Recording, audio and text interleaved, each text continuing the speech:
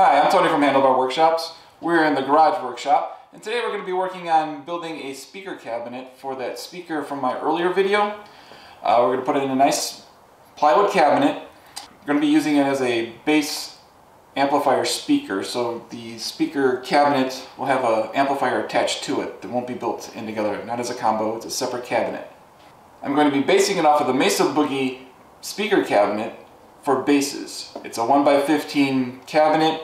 It's supported in such a way that it's lighter than other comparable cabinets and it's easy to build, which is one of the criteria that I was looking for there. We're going to be using the plywood here, we're going to be using the table saw here, we're going to be using the router table over here. I'm going to be making the sides and the top and bottom 19¼ inches long. It's not quite what Mesa Boogie has as their specs, but it's close. And then I'm going to be cutting them to 18¼ inches deep. So the first thing we got to do is we got to cut down 2 of these to 18¼ inches wide, and then we can cut them up into 19¼ inch long.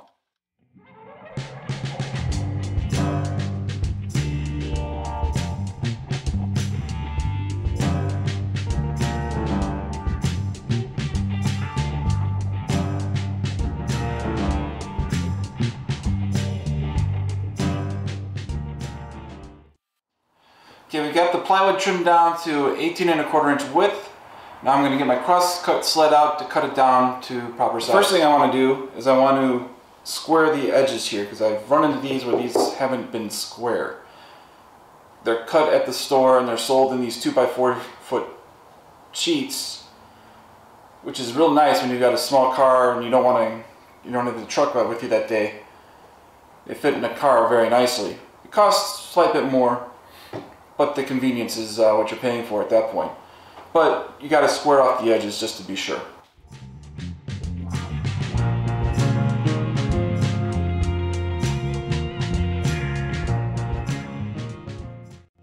You can kind of see here, this is much thinner at this end here than it is at this end, so it's a good thing I did that.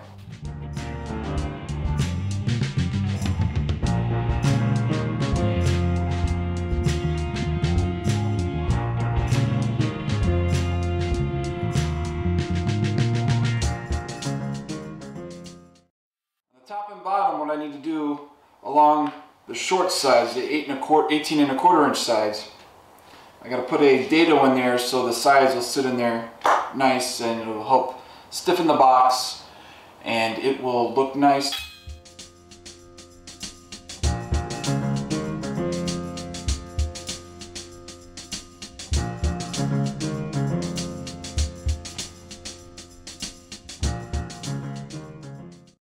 Here's the basic structure of the cab here. Now we got to get the size for the front and the back. For the baffle that sits right here, and for the back that's going to come here.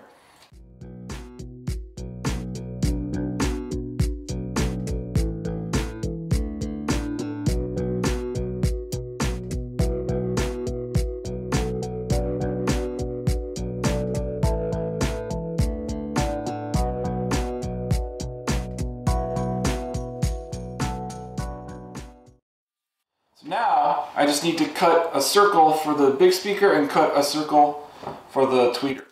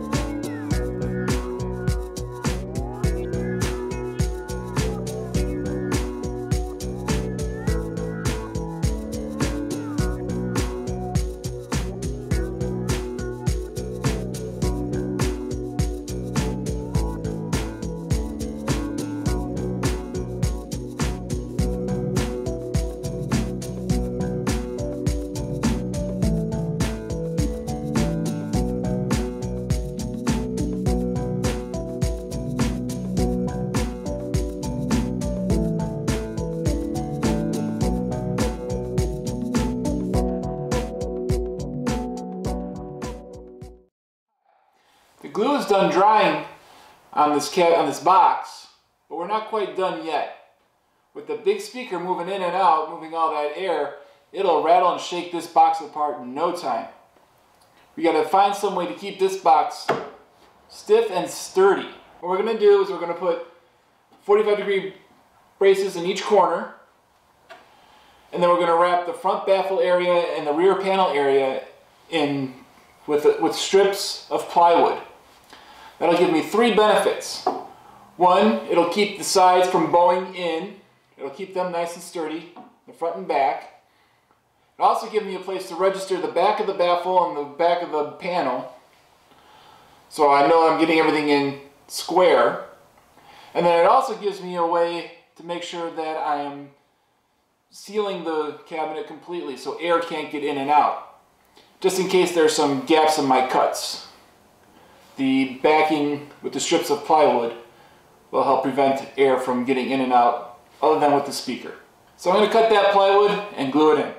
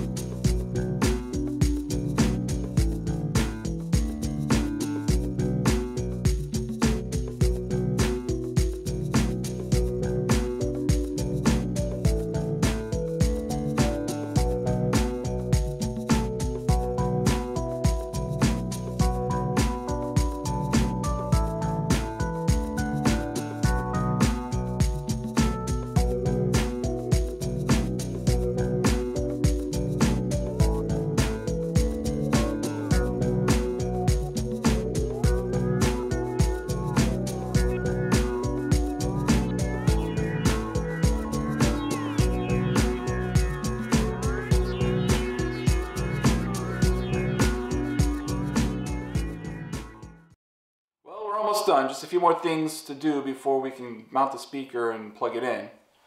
First, I have to round over the corners of the cabinet. That way no one gets any splinters when moving it around. We're going to use the router table here with the router bit, with the, it's a 1/2-inch round over bit. Have to put on the handles so it's easier to carry around. And I have to mount the jack plate.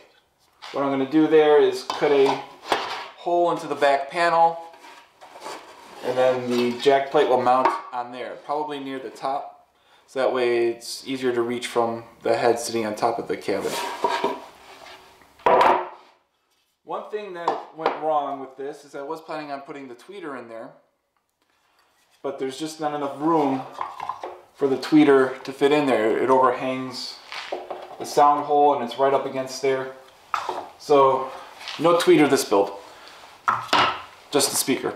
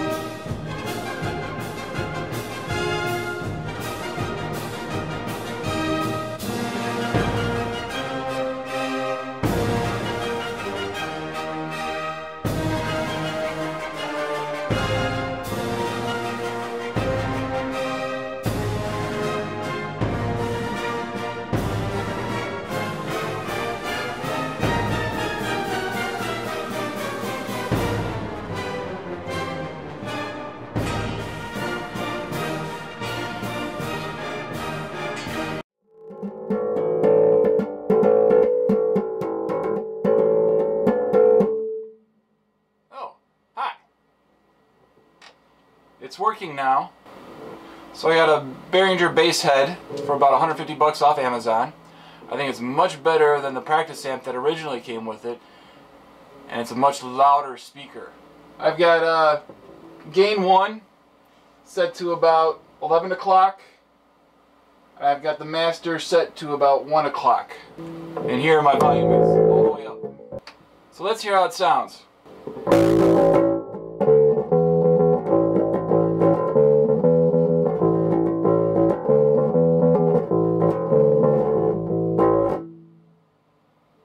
Sounds much better than it did on the practice amp. And yes, I am playing with a pick. I've got a boo-boo on my finger, so it makes it difficult. It hurts to play with that finger. So, and yeah, I am a newbie, so I am not that good on the bass yet. So why don't we see what it sounds like with the practice amp that originally came in the package that I bought off Craigslist. Alright, here we are with the original practice amp that came with the bass. We're going to listen again with the pick. Turn the volume all the way up here. This bass setting, I've got volume right about 3 o'clock. I've got a bit of a scooped going on, and presence is right about 11. Volume's all the way up on the bass.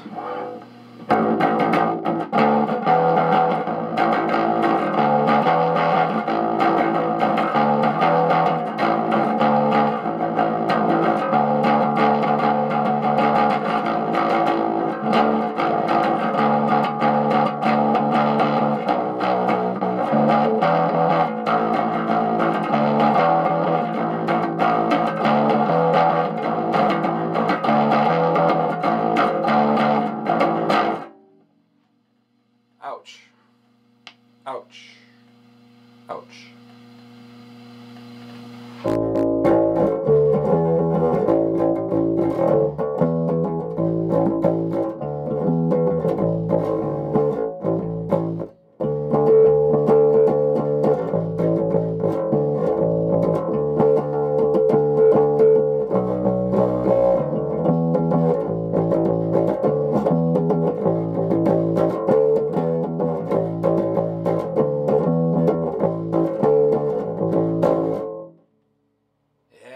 That much better. Only thing is with these active pickups on here, I've got the volume on the bass turned all the way down, and I can still hear it coming through the speaker. I mean, it is loud and clear coming.